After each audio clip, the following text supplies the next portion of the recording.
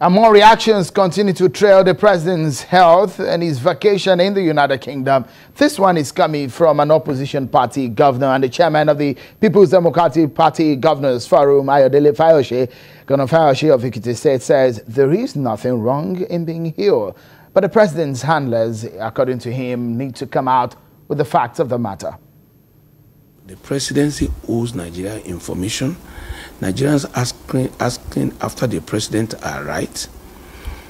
And because the moment you assume such an office of the president, your life is no more private.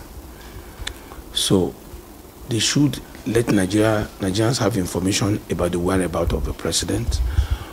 At the same time, Nigerians too should be praying for the president. Should be praying for the president. Nobody has control over health challenges.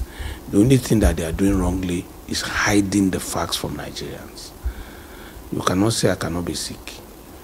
But when I'm sick, because I am a public figure, I represent the interest of too many people.